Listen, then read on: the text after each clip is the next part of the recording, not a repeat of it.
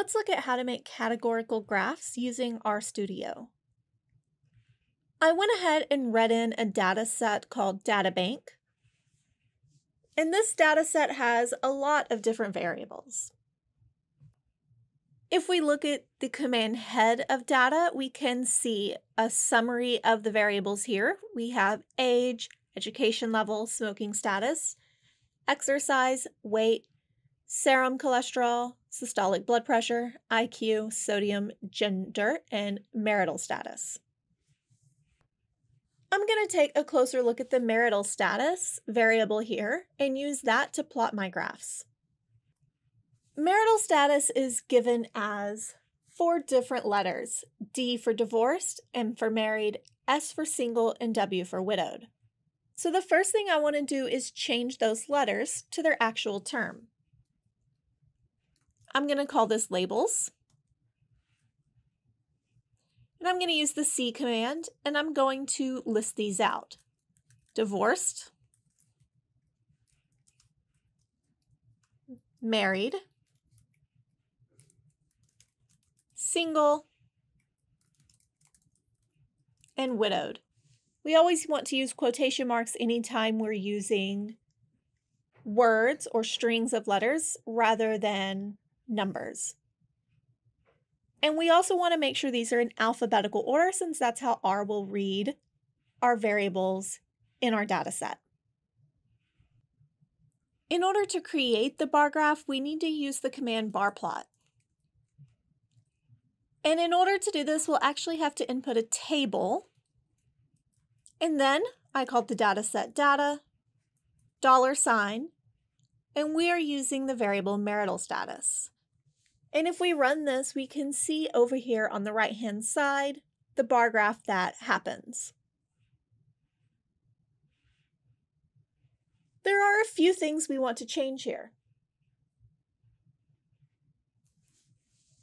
First, inside here, after the table command, I'm going to put a comma.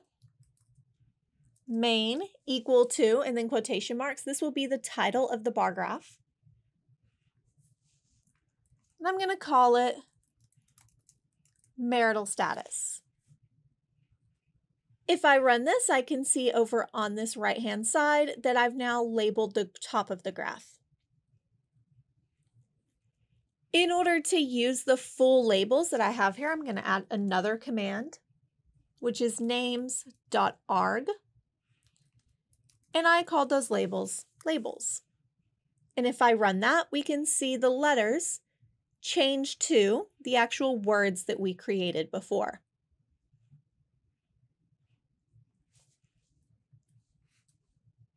Another thing we might want to do is label our axes.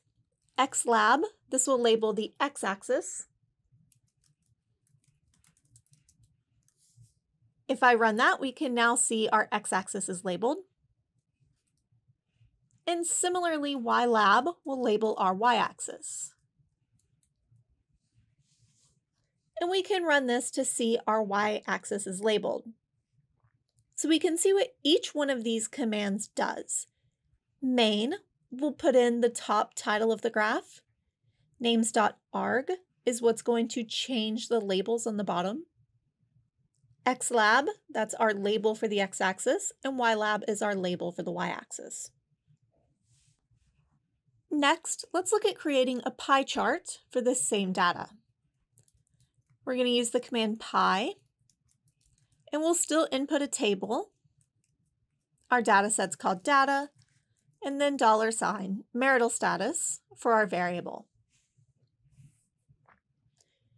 And we can see over at the bottom right our pie chart. Once again, there's some things we might want to change.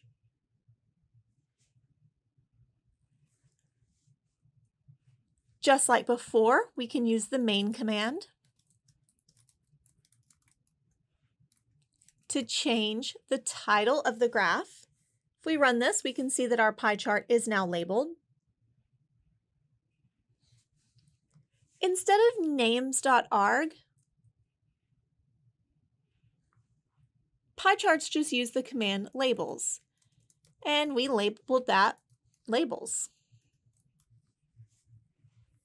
If we do that, we can see the change in our labeling. So the names.arg for bar plot is the labels for the pie chart. We don't have an x-axis and a y-axis here, but we can change the color. We'll use COL equal to C, and then we'll list them out in order. Let's make divorced red. We'll make married gold. We'll make single chartreuse. And then we'll make widowed dark orchid. And if I run that, we can see the color change in my graph here. There are an abundance of colors that we could use for this pie chart. These are just some that I pulled up. If you would like to see Professor Pierce make more videos like this one, you can support her on Patreon in the link below. Any and all support means a lot to her. It allows her not only to make more videos, but it also allows her to campaign for free and accessible online education to conferences and other universities. Thank you for watching, and remember, math is for everyone.